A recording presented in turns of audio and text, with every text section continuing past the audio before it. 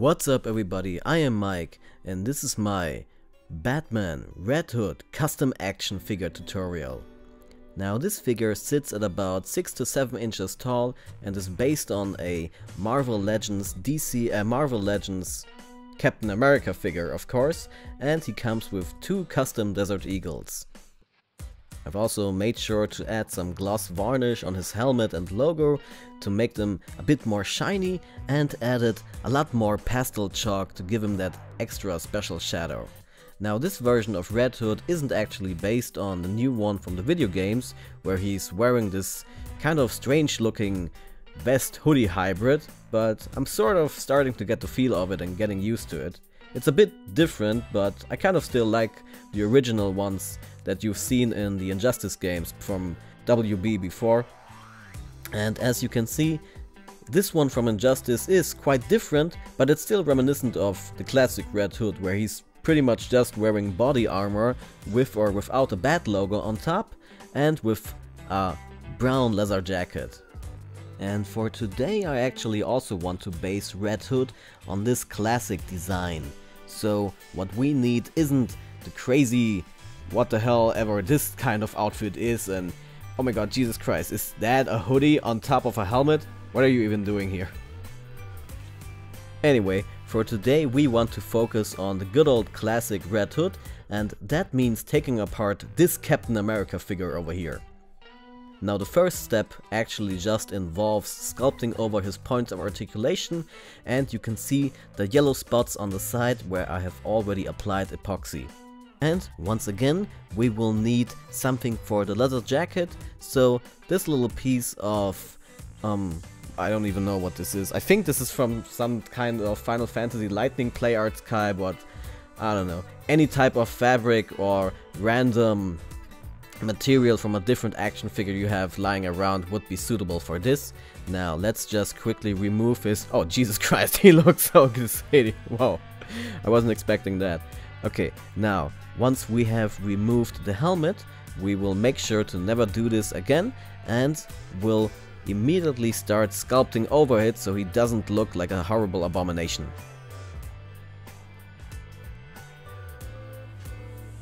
Now let's just remove the face, and there we go. Well, if you put the helmet on him, he doesn't even look that bad. Now let's continue. First thing you'll actually need to do is pick up your Dremel, and with that we will all obviously start to remove the logo on his chest, because we will naturally sculpt our own bat logo on this Captain America body. So let's start by just turning on the drill. And there we go, we can start by removing all the belts from his shoulders, carefully get rid of those, flip him over to the side, and then you'll want to remove as much plastic as you possibly can. There we go.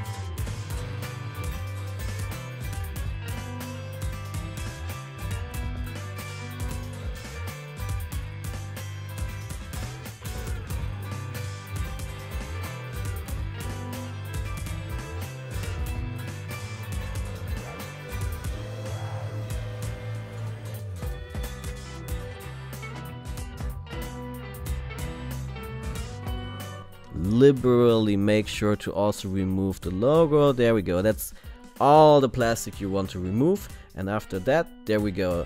Now you can see our good old friend Tamiya epoxy putty. You'll always have a white and a yellow component for the quick type. That's still my favorite putty to use when I'm sculpting figures. You'll also want your sculpting tools. A pair of needles is always nice to maybe put in some little details. The ones I have here have served me well over the years, and I'll always recommend having a couple of them. Nice. There we go. Next step, I've already went ahead and screwed in the little piece of plastic you've seen before for his jacket, and I've also found a pretty nice looking collar which I'm going to use here. Most of the plastic is already gone and I'm currently mixing the epoxy, and now we can start applying it on his chest.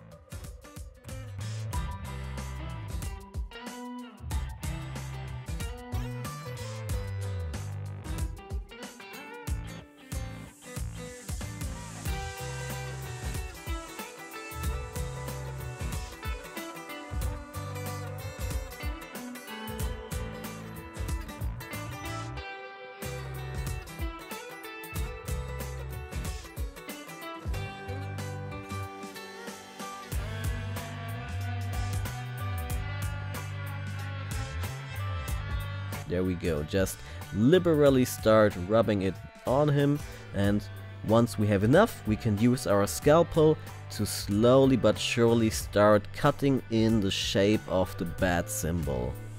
Now make sure that you don't overdo it and simply create your own symmetrical symbol. Start with this rectangular shape and cut along the sides. There we go. You can always use the excess epoxy you've cut away to sculpt a little bit more of the logo on the side. Remember to always flatten and smoothen out the surface.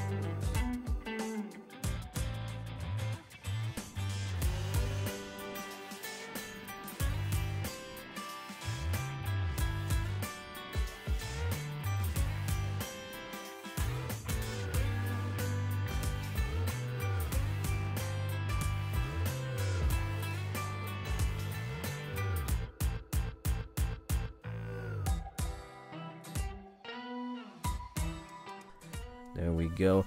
Get rid of all the excess epoxy we don't want. Then pick up a little needle and there we go. Get rid of that too.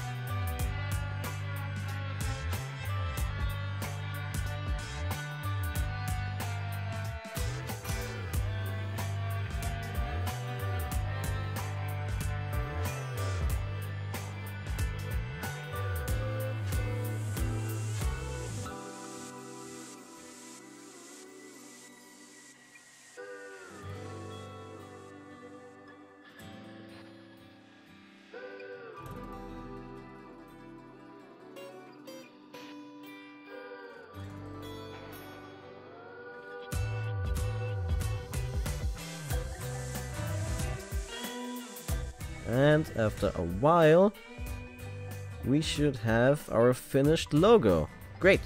And of course, we don't want to waste all the other epoxy we have just used, so we can already start putting it on the jacket. There we go. This will of course hide the screws and all the thread I have used to make sure that this piece of jacket stays on.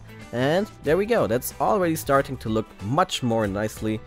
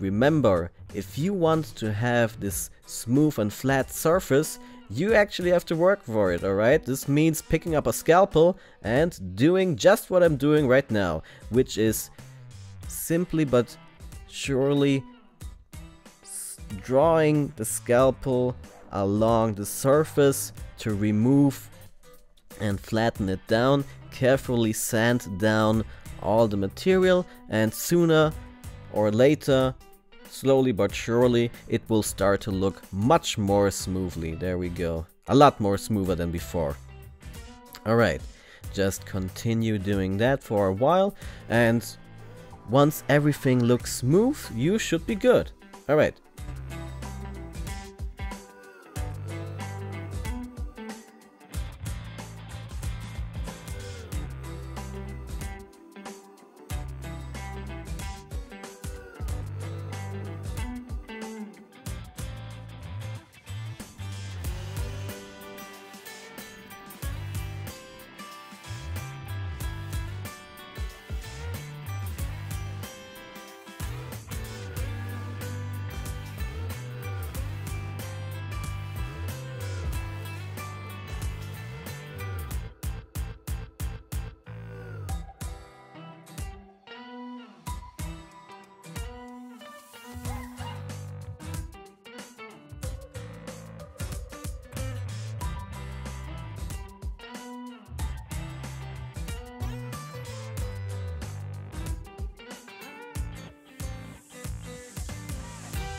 Now, the next step involves sculpting over all the joints of articulation I haven't sculpted over before, and using all our remaining epoxy to make sure that the jacket looks nice. We can also do the same on the goons I have shown in the other video from before. Sculpt over their joints too. And next up, I will show you how I've actually done and sculpted Red Hood's helmet.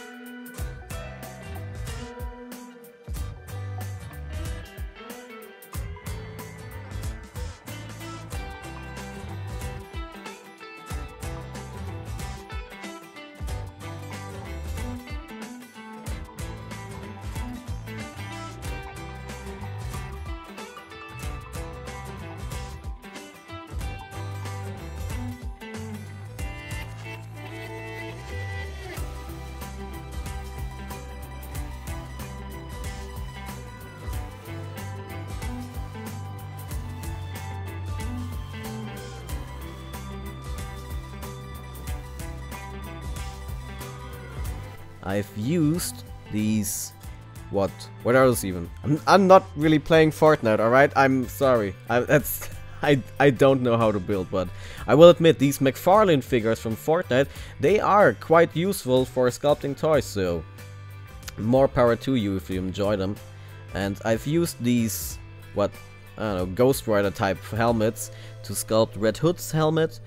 These came with the red goons I've used before, and as I just mentioned, this actually is quite a nice base if you want to make your own custom Red Hood sculpt. Now, as you can see, in order to get the jacket done, we will need to apply this little epoxy sausage to the side and use our sculpting tools to get it into shape. After a while it should look a little like this, and make sure to always add some water to your sculpt so your tools don't stick to the surface and drag it down too much. Now let's see about them details. With this needle, carefully point them inside. There we go. Just along the lines here, and that's pretty much it. That's all you really need to do to sculpt Red Hood. It's quite simple if you really think about it.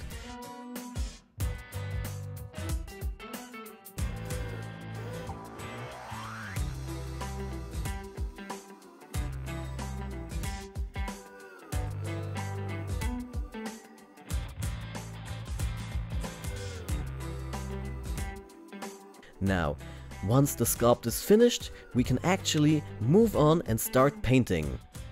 And of course, the first thing you'll want to do is make a base coat.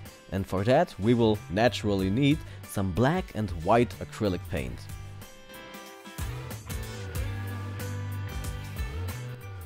Just put it onto your mixing plate, add a little bit of water, and there we go.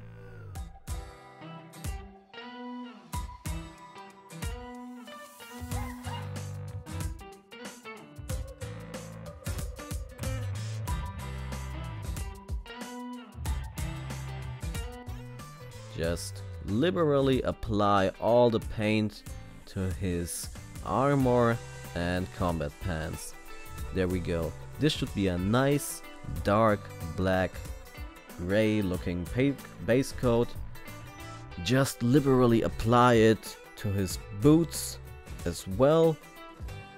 There we go. Paint the backside of his pants too. And once we are moving on to the boots, you'll also want to switch to a darker coat of paint. Mix some in there as well. There we go, this already starts looking a lot better.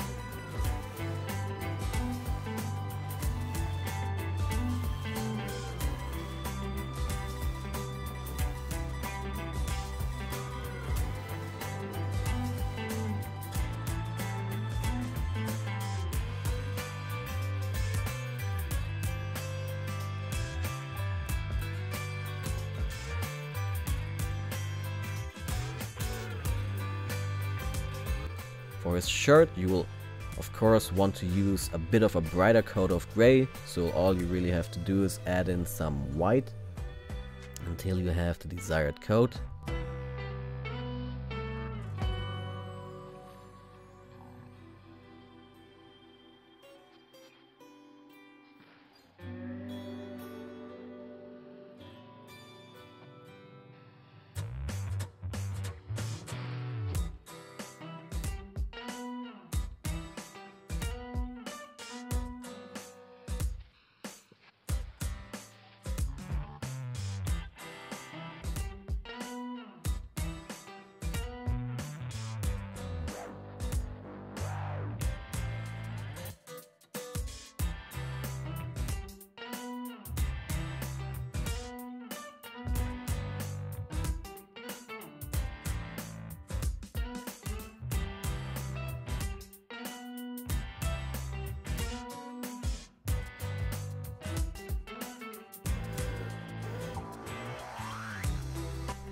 Next up, we will of course mix our brown leather jacket paint. For that you won't just use some regular brown, we'll also want some red and black paint. That's always one of the better ways to get your own shade of brown. Just use some red and some black. Sometimes you also want to mix some yellow, and with that we can get our own shade going on. And once again, liberally apply it to the entire surface. Make sure that you cover everything, even the backside, every little detail. Make sure that you don't leave anything unpainted. And once again, it's always better to do 2 thin coats instead of 1 thick coat. So just let the paint dry for a couple of minutes. Do something else, I don't know, get a coffee. If you don't like coffee, get some water or a tea, and then come back, do another layer, and you're done with the base coat.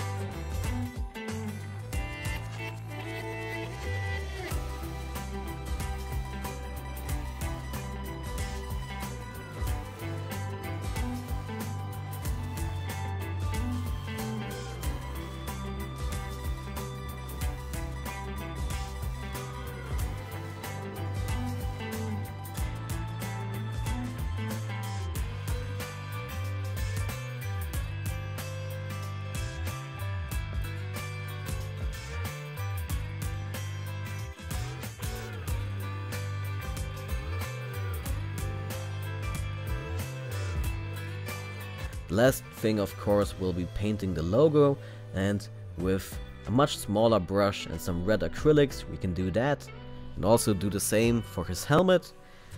Just a basic red paint coat is all we need for the base, and once we are done with everything we can move on and start inking. For that of course you will just need some black acrylics and a lot of water.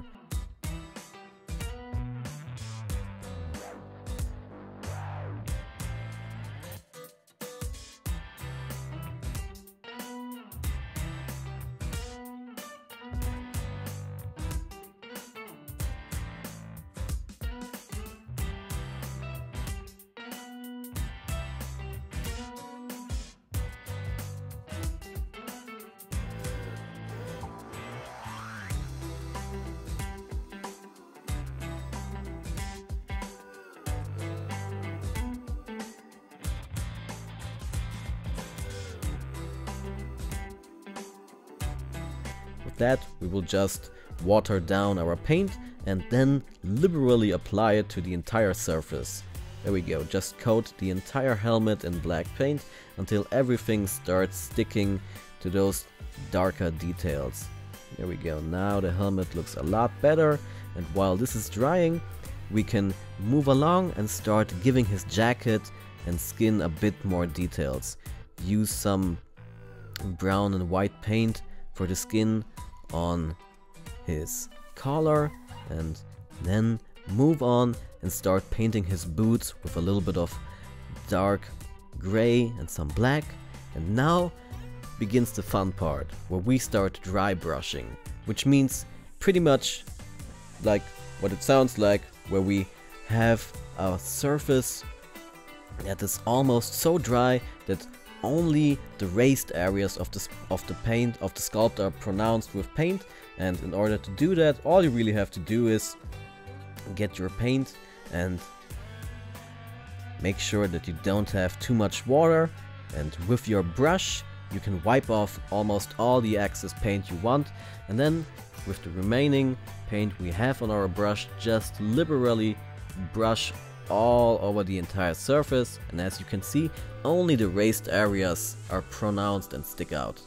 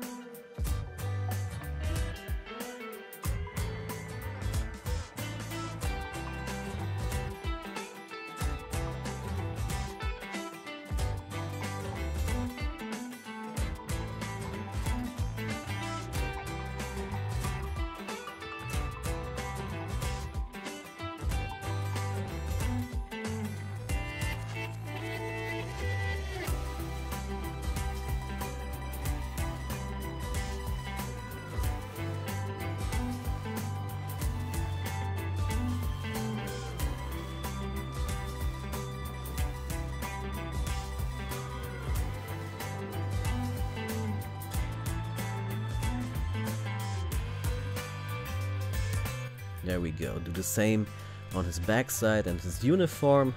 Dry brush his combat boots with a lighter shade of gray. Do the same on his armor as well. And make sure that with each coat of paint, you not only just brighten up the color, you'll also want to make sure that you lose less and less paint with each layer. This will make sure that the highlights stick out even more, and as a final layer we can use just a little bit of white on him. There we go. Do the same on his logo as well, and apply some red paint over there.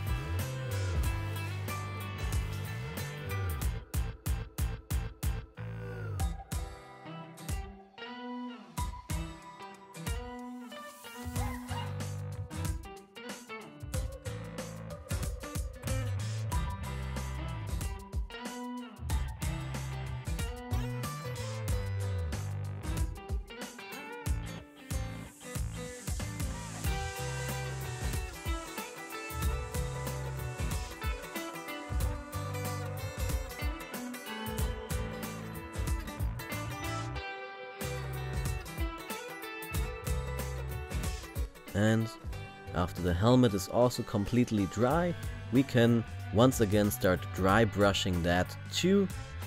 And there we go, only the details down below are dark, while our main surface is nice and red.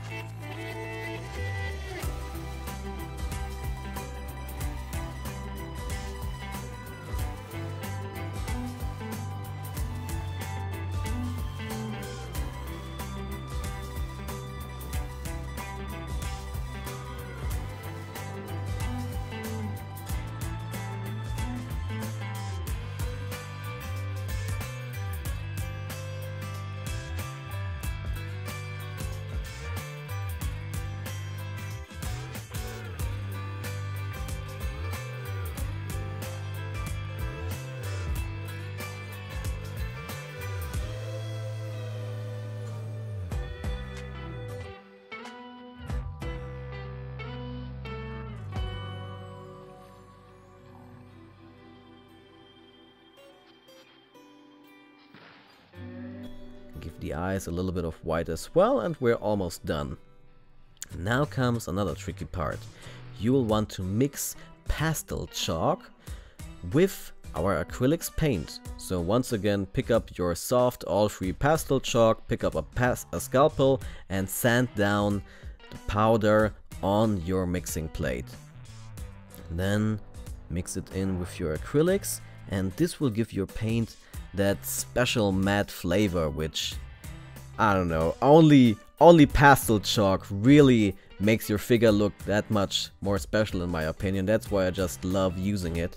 It's, in my opinion, even if it's a kind of a bastardization to say it, it's like Photoshop for figures.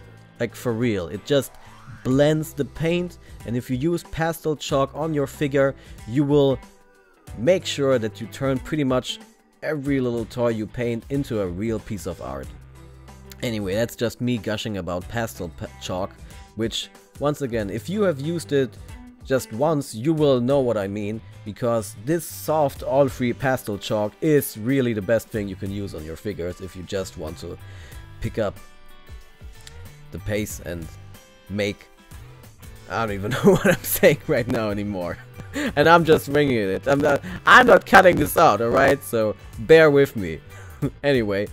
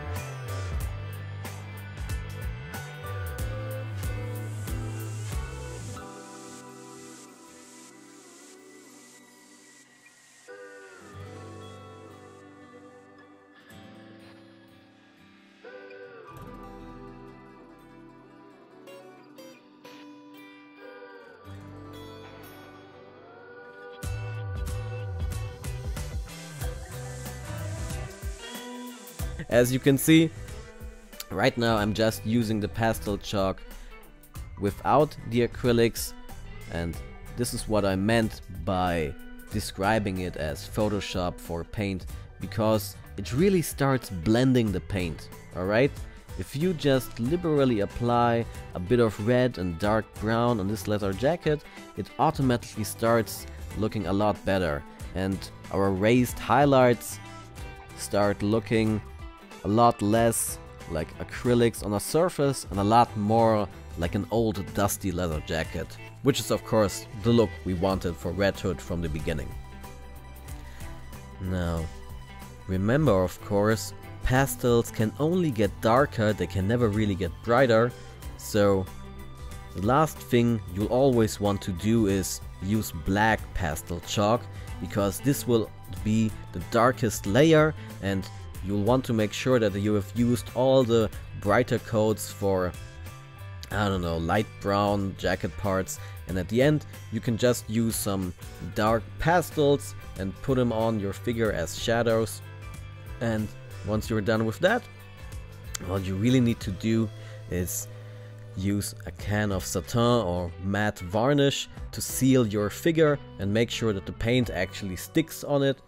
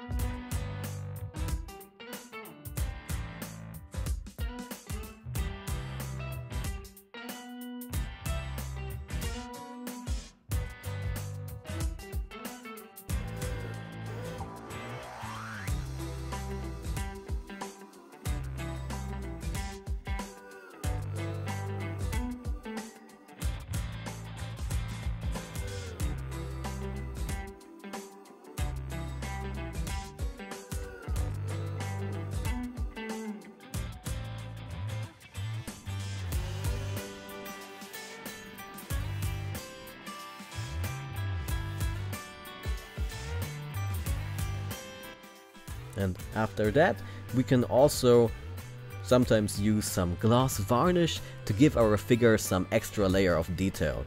A little bit on the eyes and the helmet will make it pop and look that much more reflective, and if we put it on our logo, it will also look a bit wet and like body armor.